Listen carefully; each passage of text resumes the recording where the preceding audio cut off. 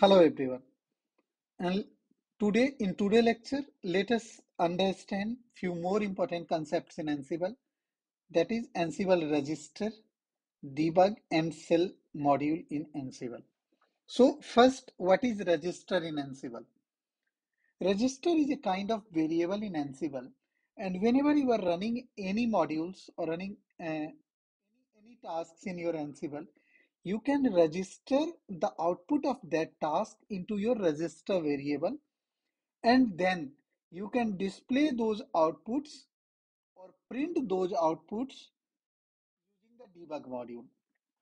So if we talk again about register, register is a variable in Ansible that stores the output of Ansible tasks, and those registered variables can be used inside any other playbooks or inside any other modules of code in your Ansible playbook section.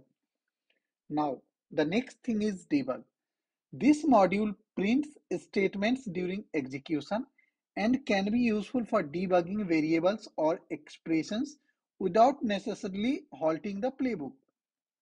This debug module, as the name says, it is used mainly for the debugging or printing the out of your execution of your tasks into the screen to do better debugging. Even this debug module can be used with when condition, which we discussed in our previous lecture about the when condition. So even with the conditional statements, this debug module can be used easily. Now, there is one most important, I can say, this is one of the most important module of Ansible, that is shell module. As the name itself says, it is something related to shell commands. So Ansible shell module is designed to execute shell commands against the target Unix or Linux based machines. Unlike the Ansible command module, there is one more module in Ansible, that is command module. Similar way, we have Ansible shell module. Shell module, you can use the pipe symbols. Pipe symbol means you can redirect the output of one command to the another command to the another command. Multiple pipes can be used. That is pipe symbol. So even shell will be able to accept all the pipes and everything, same like shell scripts. Even if you want to run some shell script, shell module can be used to do that as well. So let us see all these concepts practically, and then let me know if you are still not able to understand the concept. So let us start. So what I am doing, I am creating a simple playbook which will be used to run the shell command. So what I have done, I have started with the playbook. These three are the common lines. Then I am giving the name of my module, anything you can put here. Then I am giving shell command. So, shell is mainly a module in Ansible. So shell colon, and then whatever the command I have to execute, I want to run date command.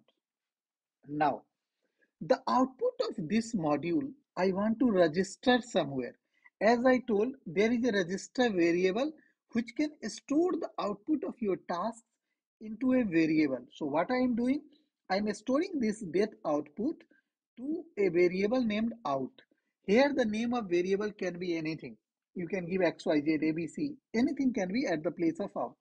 Now, another topic which I told, there is one more module in Ansible, that is debug module.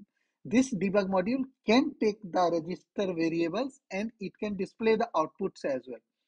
So what I'm doing, I'm using one more module here, and then module name is debug, and debug has one parameter, that is where, and whatever the variable you have registered here, same variable name you have to put here. Now, what is expected output from this playbook run is, you should get the date of the target system, date and time, which will be displayed on your screen when you will be running your playbook. So let us run our playbook.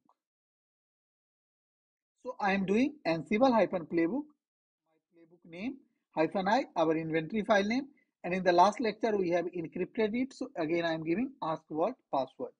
Now let us run it. So it's asking the vault password. I have applied the vault password here. Now your playbook execution is completed successfully. Let us understand what has happened on the screen. So you can see debug messages, and here you can see standard out. As a standard output, what you are getting, Monday 9 Jan 12 UTC 2023. So you can see your debug module was able to print the output of date command which you have executed in the shell module. Now let us do one thing. Instead of date command, let us try some other command so that we can understand. So there is one more command in shell script maybe, which we check the host name. So host name command. And let us run the playbook again. So I have supplied the password. Now let us see. Okay. So now here you see as a standard output, you are getting the machine name of target machine, that is node 1. Suppose some other command I want to run. No problem. I can run that command also. So here suppose I want to run ifconfig command, which will give us the IP address of the target machine.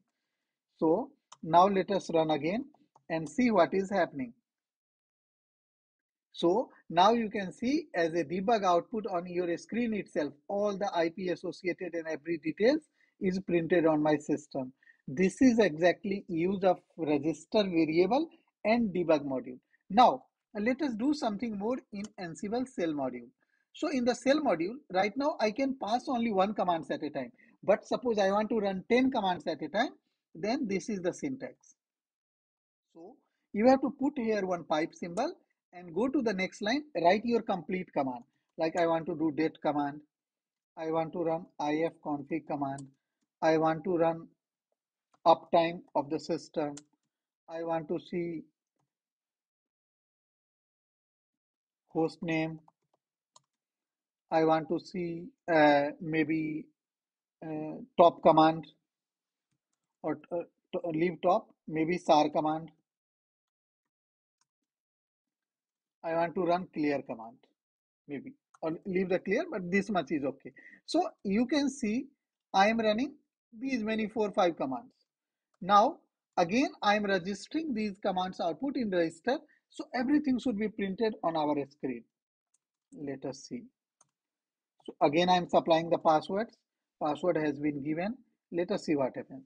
So now you can see everything.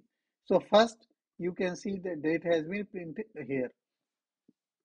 Sorry. Here you can see data has been printed. Then you can see all the IP address you are able to see. So whenever you have to run multiple commands or even the shell script, shell module name, shell module colon, pipe symbol, and this pipe symbol can accept as many commands you want to pass to it. Even you can pass the shell script name, and it will be you will be able to execute that shell script on the target system. So now you can see how much powerful is shell module, how register variable is working, and how debug module is using. So that's it about today's session. I'll be coming with more practical videos in the coming section. Thank you so much guys for giving your valuable time. Have a great day ahead.